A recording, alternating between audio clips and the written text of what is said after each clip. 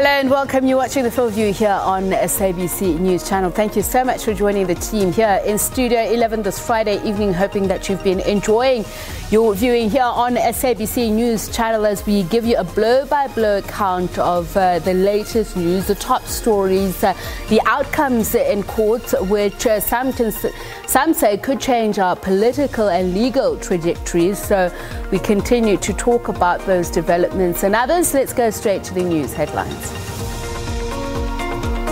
The decision to suspend Mr. Magashule was A, effected in terms of the ANC constitution, B, was precautionary in nature, C, complied with the law relevant to precautionary suspensions. Well, at the South Gauteng High Court, judges Jody Kollapen, Sharise Weiner and Edwin Molahlehi unanimously dismissed Magashule's urgent application to overturn his suspension from the all-powerful position with costs. The following order shall issue. The application is dismissed with such costs to include those occasioned by the employment of senior counsel. Former President Jacob Zuma's bid to stay his arrest dismissed by the Pietermaritzburg High Court. Zuma spends his third day at the Court Correctional Centre in KwaZulu-Natal. Tributes continue to pour in for the late Johannesburg Mayor Geoff Makhubo, who has died at the age of 53 following COVID-19 complications.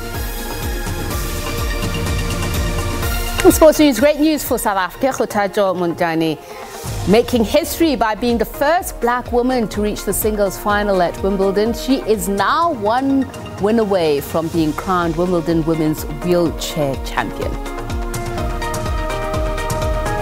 And our question of the day, it's about the protests that continue in KwaZulu-Natal as the ANC Provincial Chair Sihle Zigalala warns that a jailed Zuma will cost the party votes.